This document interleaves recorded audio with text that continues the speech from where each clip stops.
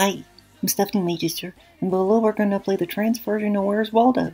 Except, instead of Waldo, looking for the trans characters hidden in the wide world of the Marvel Cinematic Universe. But, since we've only got enough time to stick to one universe, let's check out the Spider-Man trilogy. Get ready to, oh my god, at how many trans actors and characters were in front of you the whole time. The whole time? Yep, the whole time. Number 1, Spider-Man Homecoming featured Seymour O'Reilly. Though not out at the time, trans actress Josie Tota portrayed Seymour O'Reilly in Spider-Man Homecoming. Let's take a look at that clip.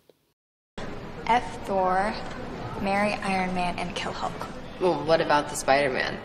It's just Spider-Man. Did you guys see that big security cam on YouTube? He fought off 4 guys. Oh my god, she's crushing on Spider-Man. No way. Kind of. Ugh, gross. He's probably like 30. You don't even know what he looks like. Like, what if he's, like, seriously burned? I wouldn't care. I would still love him for the person he is on the inside. You don't know Spider-Man! Number 2, Spider-Man Far From Home, featuring Tyler Corbin and Zach Cooper, friends of Penis Parker. Oh my gosh, look at those two. Tyler Luke Cunningham, portraying Tyler Corbin, was a featured extra, and Zach Barak, portraying Zach Cooper, played a friend of Penis Parker. Both were the first openly trans actors in the MCU.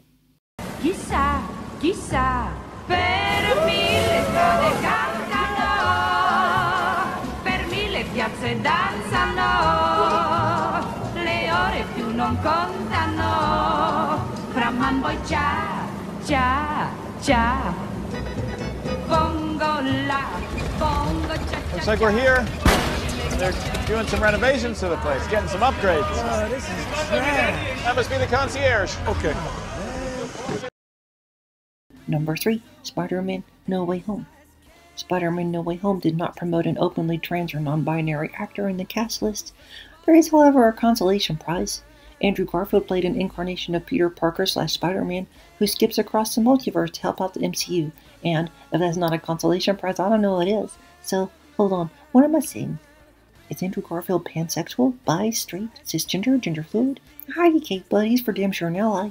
In an interview for his role as a gay man in Tick, Tick, Boom, he clarified that he is open to any impulse within him, including if the impulse makes him the one person who doesn't break Jesse Eisenberg's heart, in a movie. What most matters to Andrew Garfield is what he calls empathic imagination. That priority led him to take roles like the trans character in an Arcade Fire music video. I'll include a link to that.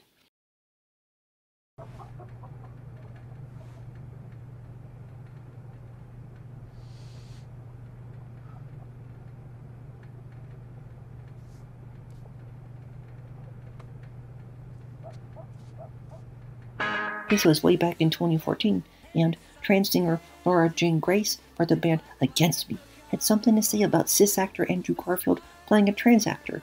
There's 2 articles, one from Pitchfork, headlined Against Me's Laura Jane Grace continues criticizing Arcade Fire over We Exist video, and then from Consequence, headline Laura Jane Grace responds to Arcade Fire. It says main problem with the We Exist video is stereotyping, at least until, and then Laura Jane Grace made a tweet that said, just got done talking with Our Lady J about her involvement in the Arcade Fire video. Her perspective really made me think about it differently. And this is just like my opinion, but if you ever seen videos of Andrew Garfield and Jesse Eisenberg together, you understand that when Andrew says he's gay just without the physical act, that confession is as queer as it sounds. Because let's not forget that we have more than one orientation, sexual versus romantic. And while Andrew Garfield says he's gay without the physical act, that's never stopped people from discovering new impulses. Asexual people fall in love. Aromantic people find platonic life mates. Sometimes they even are, but sometimes not or never. If my trans experiences have taught me anything, it's that gender and orientation are only useful labels until they aren't. What I care about is LOVE. Find someone who looks at you like Andrew looks at Jesse, especially when you're looking at yourself.